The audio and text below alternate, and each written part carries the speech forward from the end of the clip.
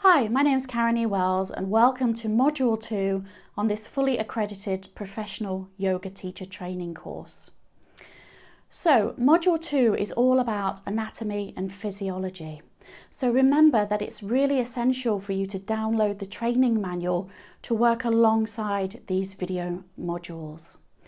So, in order for you to teach yoga in a professional manner, you need to have an awareness of anatomy and physiology. So we're going to look at those aspects that really cover yoga and in what terms that you need to look at so that you have a thorough understanding for that for your students and so that you can really understand how the body works and in what way yoga actually affects it. This video will turn into slides now and I'll see you at the end of this module. Okay, so to be able to teach yoga in a professional capacity, it's important that you understand anatomy and physiology. You need to know the areas of the body which are affected by individual yoga postures so that you can discuss benefits and contraindications. The human body is ingenious. In essence, it's an incredible array of components which are all neatly assembled together. We've got muscles, nerves, vital organs, glands, circulatory systems and the skeleton. The skeleton has 214 bones.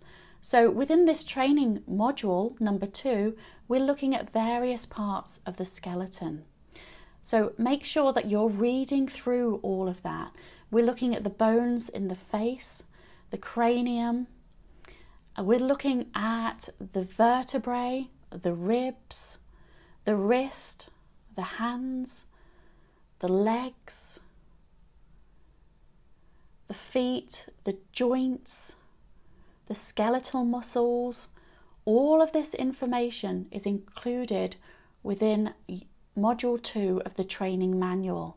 So it's really important for you to read through this and get a thorough understanding of the anatomy, the physiology that's going to affect either yourself or your students when doing yoga.